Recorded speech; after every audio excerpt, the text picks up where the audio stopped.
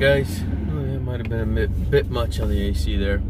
So, you know, we bought this bike. It's 2011 Kawasaki Vulcan for $1,000, and I knew that it was gonna have some problems, and I was aware. He gave me a box of parts, brand new rear tire, had the front tire just put on there. But after last night's ride, I realized there's some things that need to be done, and the first one is I need to change the rear belt. The belt looks pretty worn out at this point. I believe it's the original belt. Looks like it has 54,000 miles on it. Should have been done a while ago. Wasn't. All of the brake pads are shot. They're all like basically down to the bare minimum. So I think what I ended up with was a bike that a lot of people just really didn't know how to work on themselves and didn't want to pay somebody to do it. So once the bike got to a point where it was like almost undrivable because of all these little issues, right, that they just were like, okay, I'm just gonna sell the bike for cheap.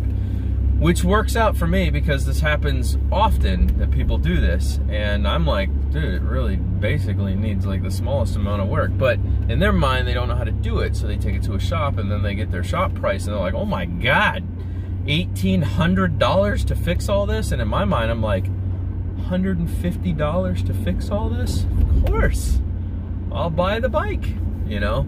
So that's what I do. I do, that's exactly how this always works out for me and pans out, because then I have a machine now that's worth $4,000 and I only paid $1,000 and like $120 in parts. So if you want to know how I make money, that's basically how I do it.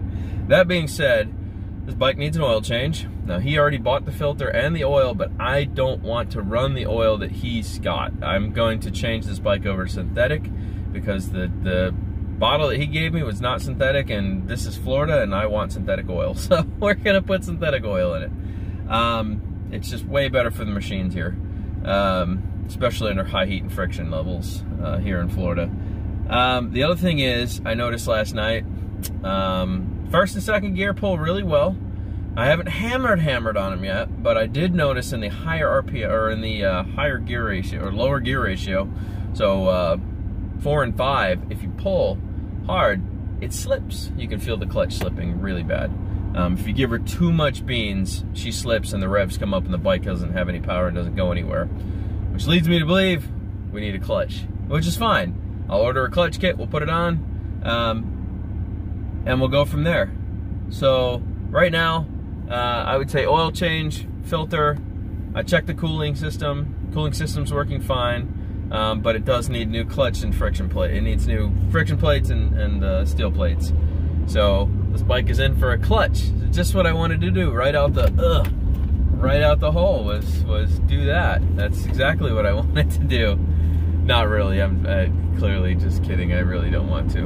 And then we're working on the jet ski. So kind of an update on the jet ski. I've been doing some Bondo work to it, repairing things before we take it out again. Repainting a few other things. I'm actually on my way right now to get gas. Then Ace Hardware, then I gotta get my guinea pigs some food, then I gotta run to the auto parts store and get some oil, and I should be able to kind of call it a day after that. Just go home and start working on the bike.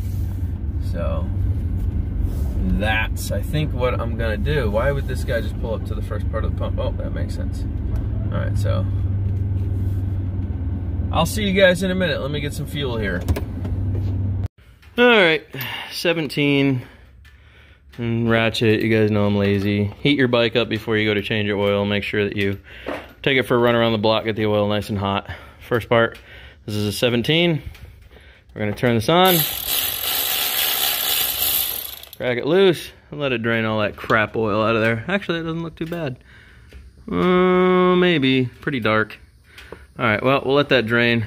Takes about 3.5 quarts to fill this bike up, but I'm putting synthetic in it. I can tell somebody's been running non-synthetic oil in this bike, and there's a little bit of ticking and stuff in the engine. Not horrible, but it's enough that I know that they're not running synthetic. So, you guys hear that dripping? That's how you know this is way too watery. This should not be that watery. That oil's been in there far too long. You can literally hear it dripping. Drip, drip, drip, drip, drip, drip, drip. This is acting like it's water. There's not much viscosity left in this. Even though it's hot, this should still have a lot more viscosity in that. It's running off just like water. Drip, drip, drip, drip, drip, drip, drip, drip, drip, drip. So, yeah. Okay, next up. Oh. Take off the rectifier.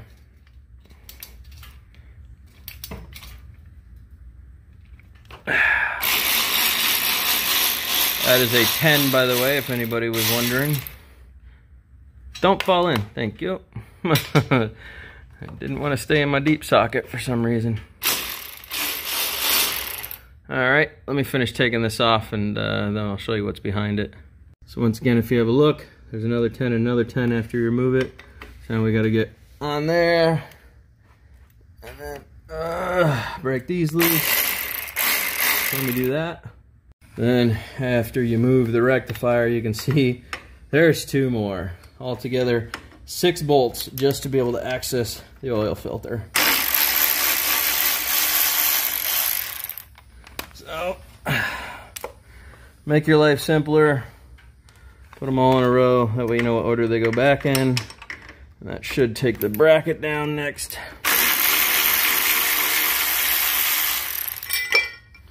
Make sure that goes back in the same way it came out.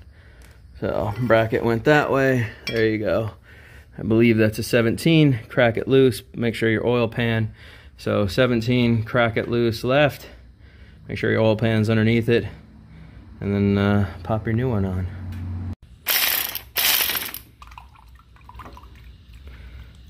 There you go. Pop that on out.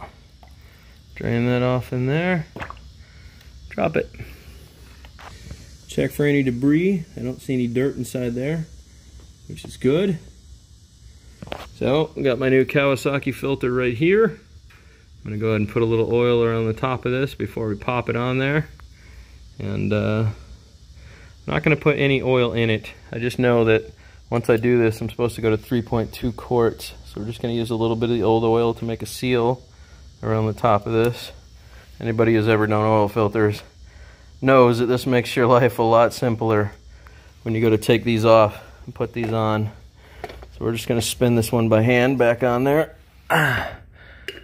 So put it right back up there, twist, and just remember not to go too tight. You want to be able to get this thing off. So 1, 2, 3, go until it's nice and firm but not too tight. So now it's getting a little hard to spin, but then again my hands are a little oily. So I'm just going to grab it, this here oil rag real fast, and just give it one more quick little. There we go. Until it's nice and firmly hand tight. Like that. Now it can't vibrate loose. It's got a good seal and it wasn't put on too tight. So there you go. That solves the oil filter problem. And now just reverse everything that you did here going backwards. This is why it's always good to do an inspection. I'm getting ready to put the new chrome plate that I got on there, but this is why it's always good to inspect your bike. So I'm wiping the oil off and the starter's loose.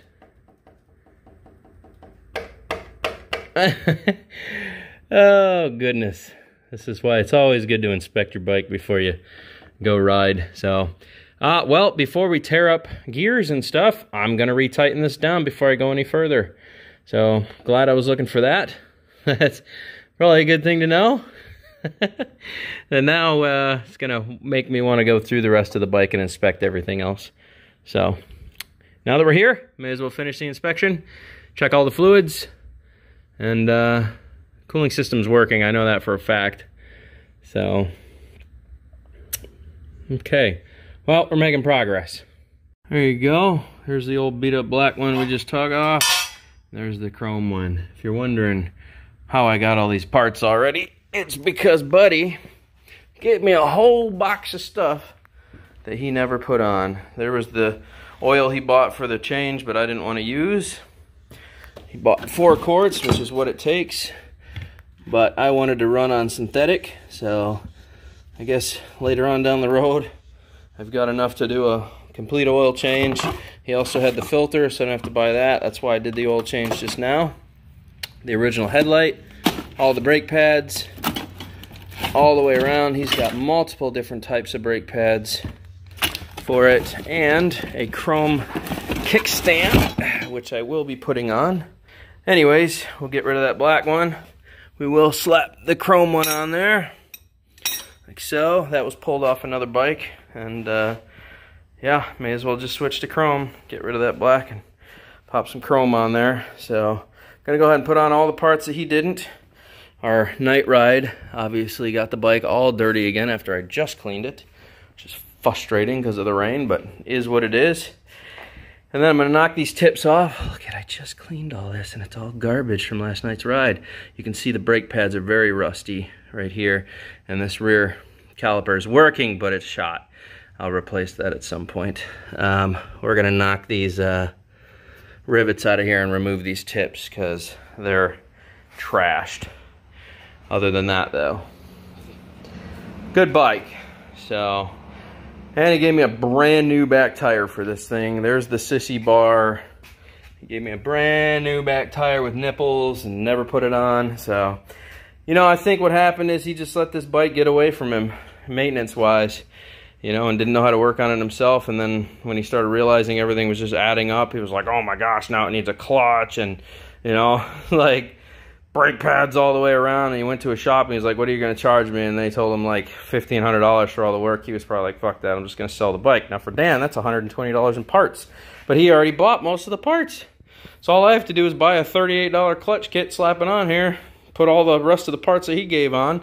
You know, he was going to change that back tire, but I'm like, why? There's still tons of tread left on this one. So, I got a fresh back tire. He did put the new one on the front, so it does have the new front tire on there. The nipples are still on it, as you can see. So, new front tires on there, and doesn't need a back tire yet. So we already know it takes 3.2 liters, which is equated out in quarts here in the U.S. is, 3.381 liters, or quarts, so I can put all three of these in to get me started without even worrying about checking the measurement.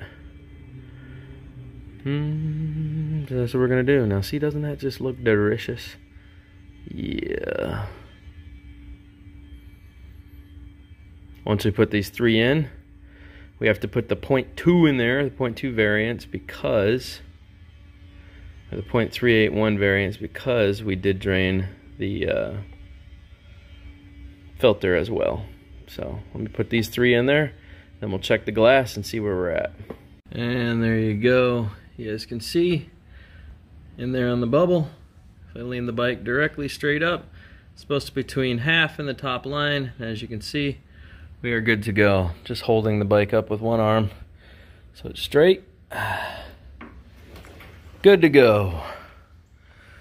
All right, oil change complete. Are you sure this is okay? You're in country, dude. Live a little. Now she's pretty sensitive, so go easy on the throttle, okay? All right.